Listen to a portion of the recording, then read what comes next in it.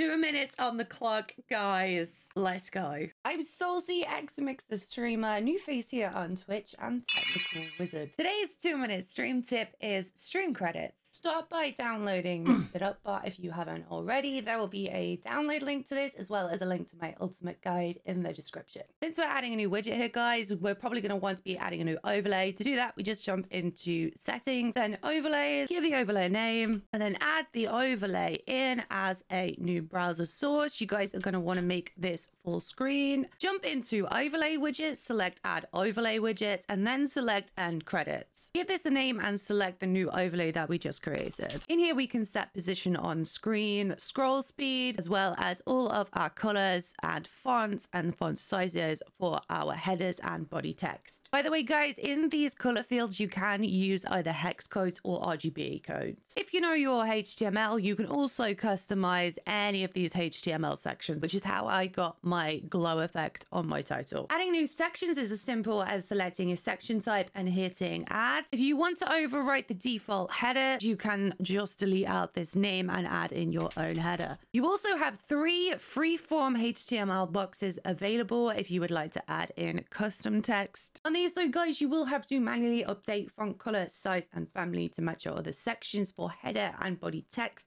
as they won't pick up the global fonts and colors. I use W3 Schools for this, as it's easier to see the text. Once you're happy with how everything's looking, hit save and then press play to test. The credits will play as soon as they're visible, so I added a command which will hide and then show the widget, which triggers when I move to my end scene. Yes, you can run this from your Stream Deck with a Mix It Up integration and a multi-action. And we are done. 2-minute stream credits. Enjoy, guys.